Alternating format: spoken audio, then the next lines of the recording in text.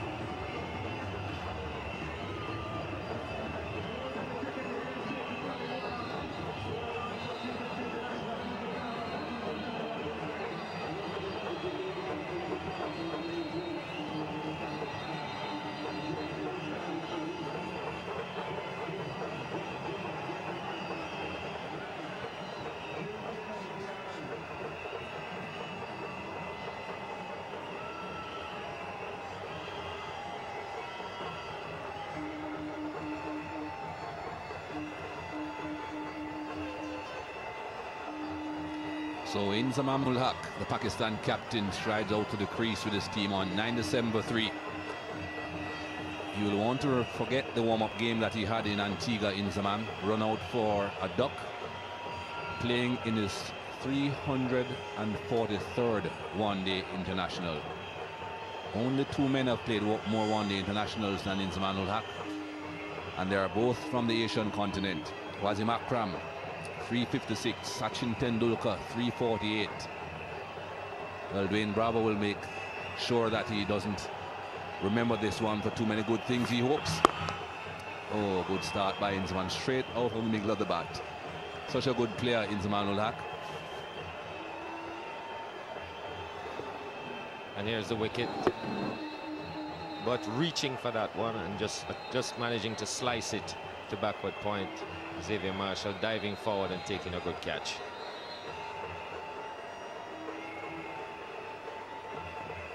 Happy days are here again.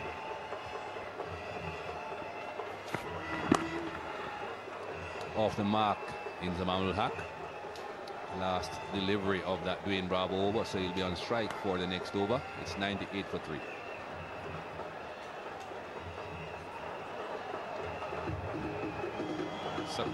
Success in that over for the West Indies. Salman Butt, who played well for his 43, not getting near enough and reaching for that delivery wide of off stump. He's caught. Disappointment on his face, but he did a good job with the departure of Shahid Afridi.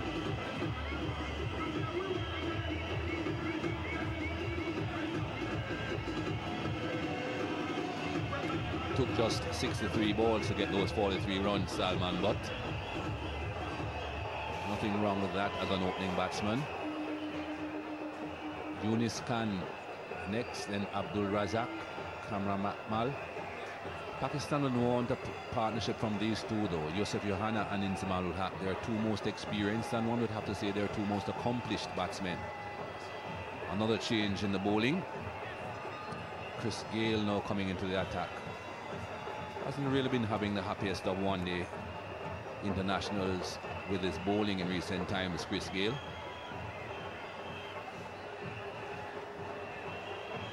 So he's taking a little bit more stick than he's used to in the last couple of games. But he'll be hoping to put it right here.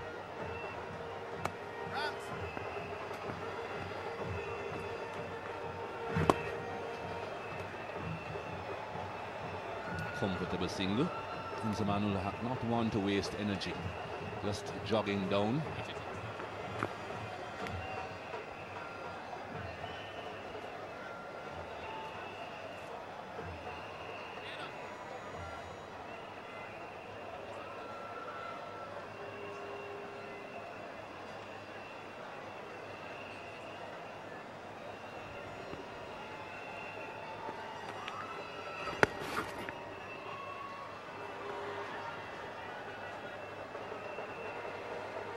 Leg by signal by umpire Eddie Nichols. Yes.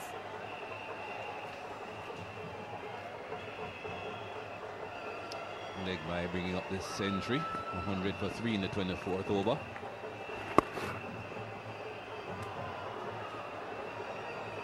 Lots of gaps all around. Just 4 fielders inside the circle.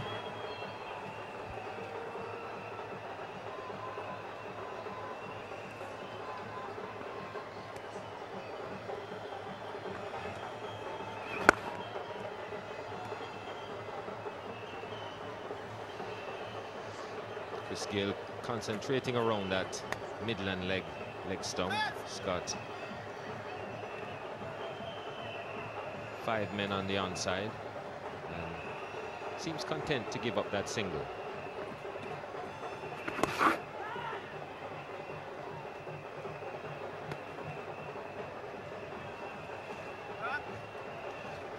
Four runs out the over so far.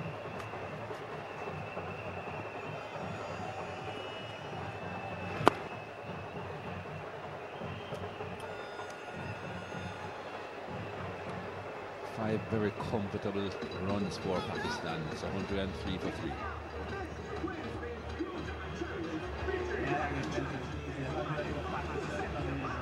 Boundary is not coming as Pakistan would like, but the scoreboard ticking over.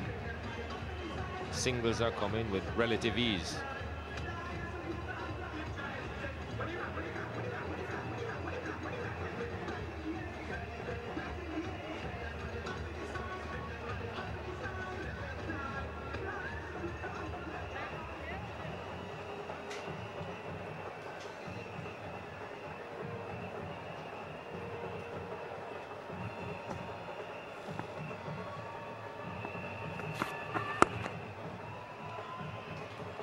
Still having a slip in place for Dwayne Bravo. Nothing wrong with that. Both batsmen recently arriving at the crease. And the recent arrival as well, Corey Collymore back on the field. Taped up on his right hand, as you can see.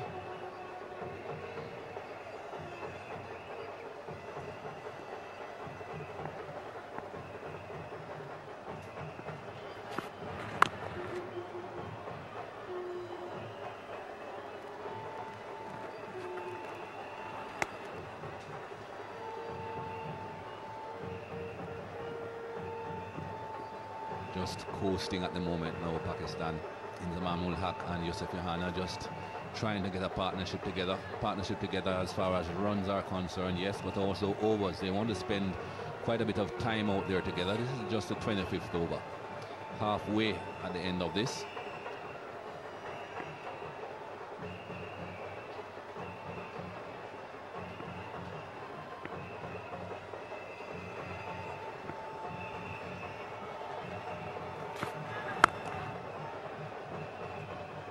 Another single. Lots of protection on that offside. 6 fielders over there.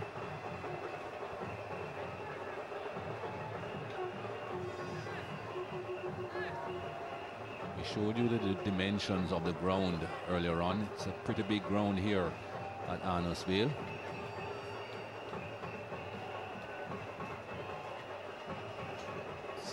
It's been made a little bigger by the dampness of the outfield. Not many balls carrying out to the boundary.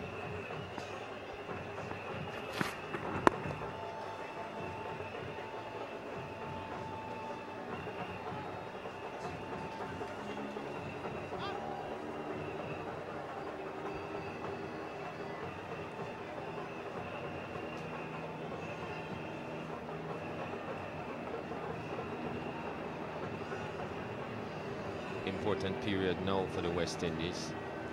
Keep things under control, set the Pakistanis back if they don't get a wicket, and force them to take some chances.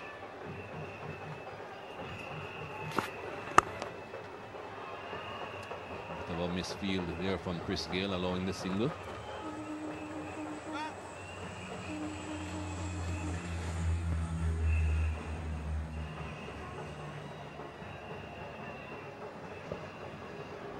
Firmly driven by Johanna. Gayle should have been stopped.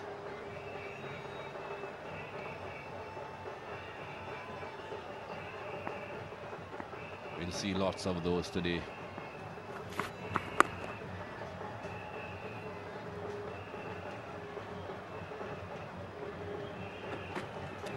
Five singles from the over. It's 108 for 3.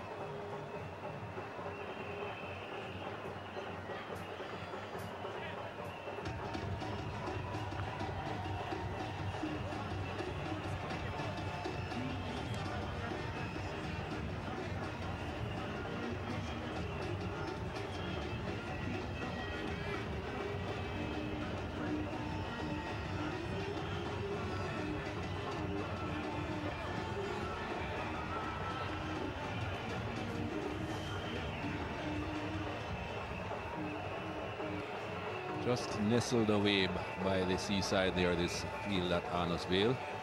And of course with the airport to the right of screen, just out of view. One of the most accessible grounds if you are coming from another island. You just hop on the plane, land at the airport, walk to the ground. At the end of the game, walk back to the airport and hop on another plane. And you're off. No need for hotels.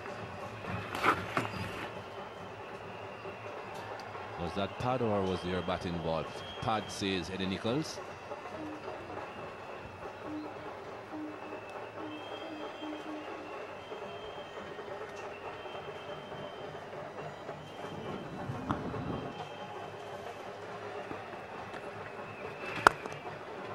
That's a good shot. Straight down the ground. Not too many fielders right behind most bowlers.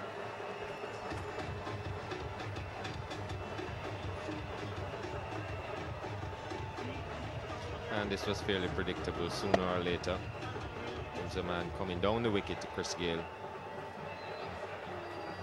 Johanna, rather, hitting straight.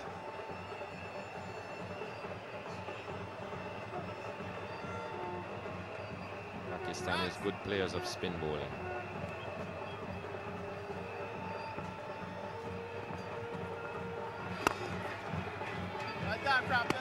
It's on the move again. This will force Chris Gayle to think about what he's doing.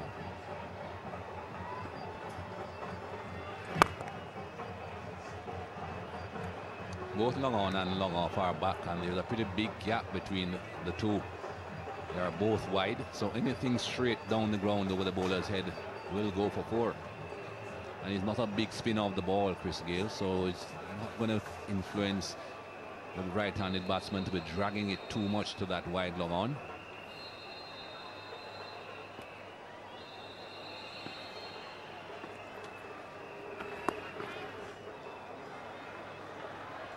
And Bradshaw in the fielding, Inzamam coming back for the second. Not a problem. 8 runs coming from that over. 116 for 3. Ian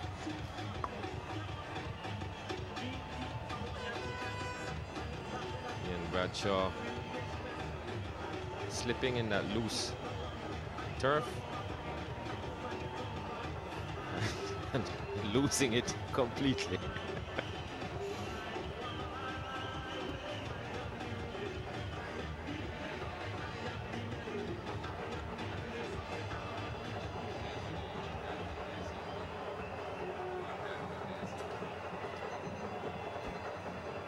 What has animated these Carib girls here in St. Vincent as the ones we have seen before?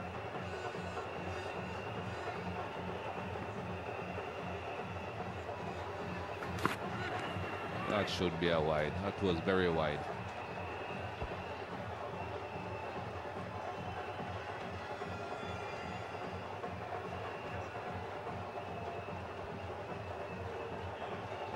No problem there for umpire Shepherd picking that one up. And as we can see, not everybody is at the cricket.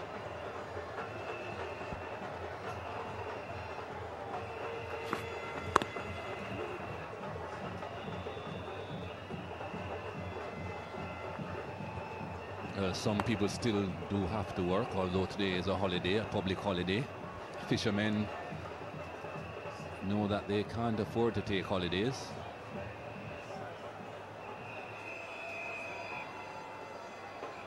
It's important to keep the fish on their toes. Drinks are on you tonight, Bush.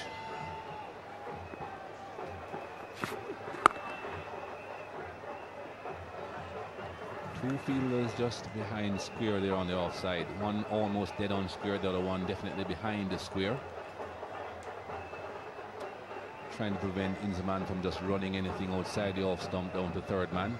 You have to get it pretty fine to get it clear of those two.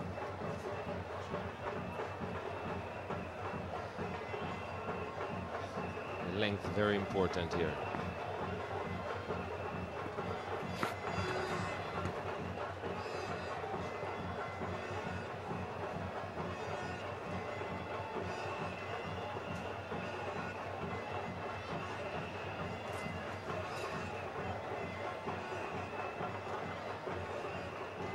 much more well-conditioned Inzamam than we've seen in the past. Seems to have shed a little weight.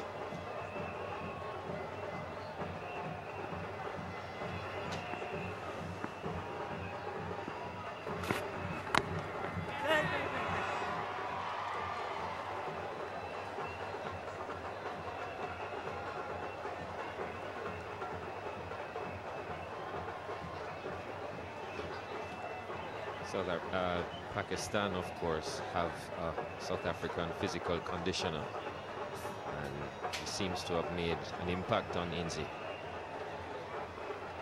Has been around a long time now, Inzamam-ul-Haq, 35 years old. As we stated before, 343 one-day internationals.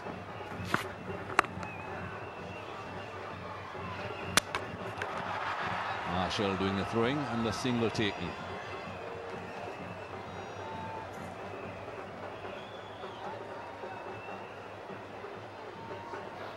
These things happen from time to time. Hit straight to Xavier Marshall. No intention of running by the batsman. And that deflection off the stumps gives them an easy single. I've heard people saying that that law should be changed. I don't believe it. Why throw the ball if you're not going to run the man out? He has no chance. He has a yard to get back in. Just short. That's why he's there. End of the 27th over, 119 for 3.